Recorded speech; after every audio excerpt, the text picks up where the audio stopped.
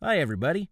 Today we're going to cover a fairly basic but important piece of functionality in Gmail, and that is the ability to create a group of your contacts. This is useful for quickly getting organized and addressing pieces of information that need to be sent out to multiple groups of recipients who are often included in the same messages.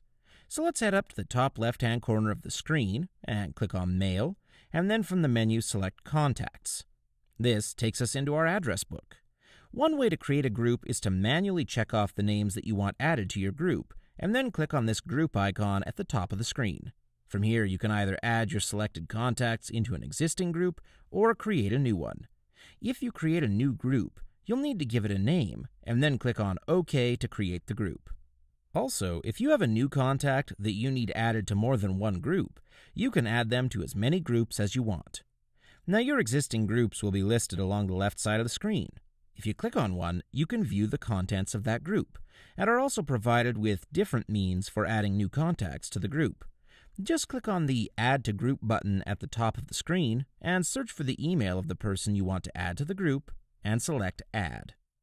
One way to use groups is to enter one manually, select the members you wish to address a message to, and then hit the email icon.